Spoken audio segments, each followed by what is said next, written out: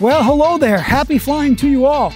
Did you ever have one of those aha moments where something became really clear to you that you weren't expecting to learn? I had one of those recently after talking with a few new drone pilots about drones and flying, and we had some great conversations, but this one thing kept coming up that just blew my mind, and I'm going to share it with you. Holy hell, it's cold out here. Let's take this into the warmth, shall we?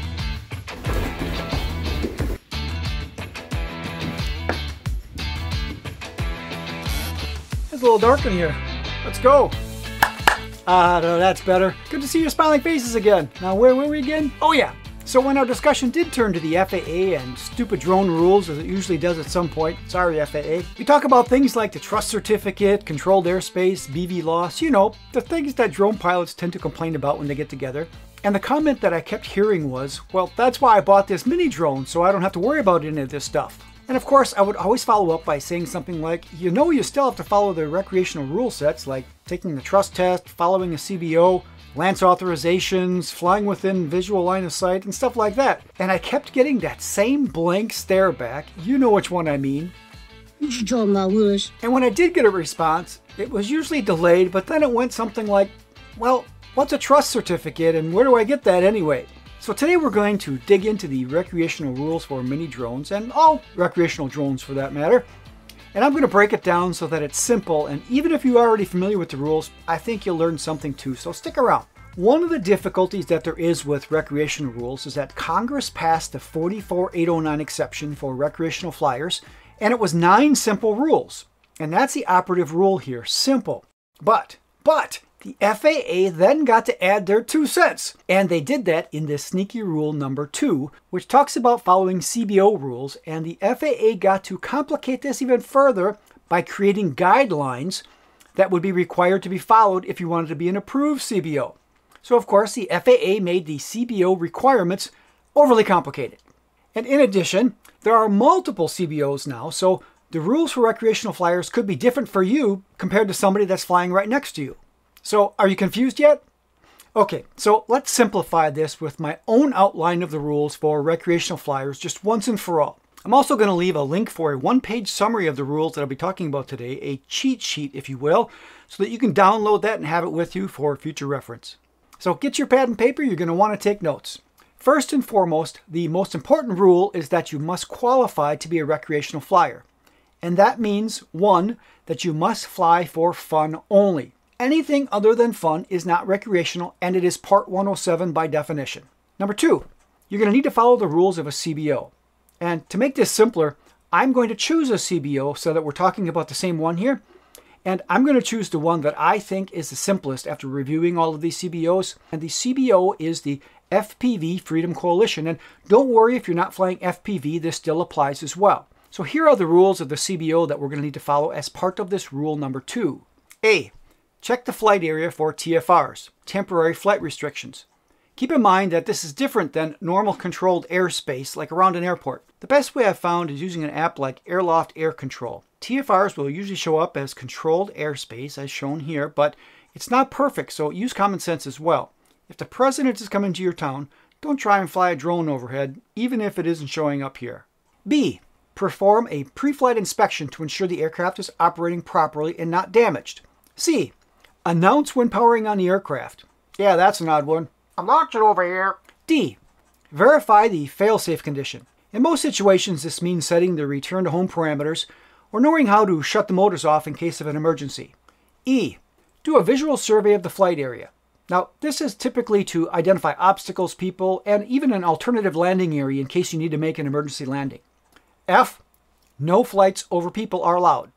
G. Don't disrupt or pose a danger to emergency response efforts, areas where crowds of people gather, or civil infrastructure including like power, water, and transportation facilities. H. For night flights, this CBO states that the ambient light must be adequate for the pilot in command, the person manipulating the controls, or the visual observer to see the aircraft without visual aids. This means in all practicality that you can't fly in complete darkness according to this CBO. Now I'm going to add another interpretation here, which actually comes from the 44809 rule set itself, and it's detailed in the Advisory Circular 91-57C, and it states that in the darkness, Anti-collision strobe lights and other lighting indicating orientation and flight path need to be attached to the UAS. So if you want to fly in the darkness, and since the CBO doesn't specifically address this, I think in this situation it's fair to follow the guidance of the 9157C, and you should be just fine. I. They recommend no drinking, drugs, or taking medications that interfere with the pilot's ability to operate the UAS safely. Now, that is it for the sneaky rule number 2 of the CBO rules. So let's finish up with the remaining FAA rules. Now this continues with rule number 3. Keep your drone within visual line of sight. So that means no BV loss, no beyond visual line of sight flying. 4. Give way and do not interfere with other aircraft. 5.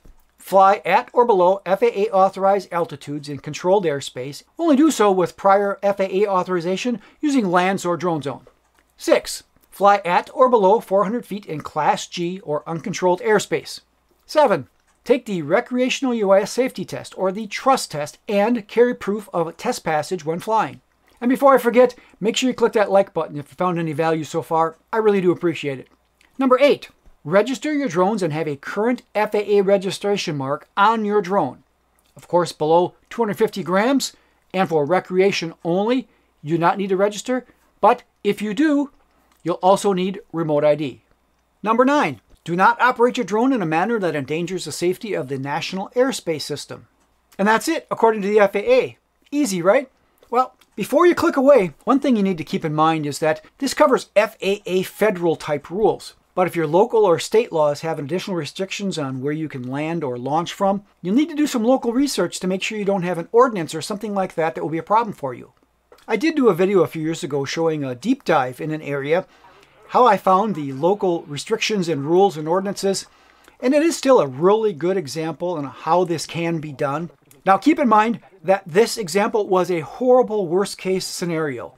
Your research will probably be much easier and faster, but this gives you a good idea of a process that you can follow to check it out.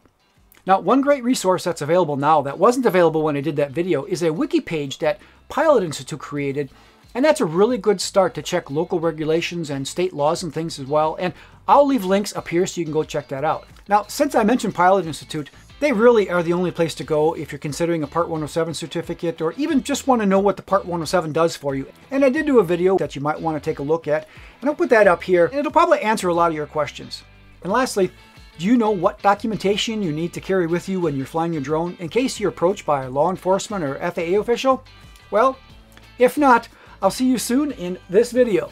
Till then, good flying. And I did do a video with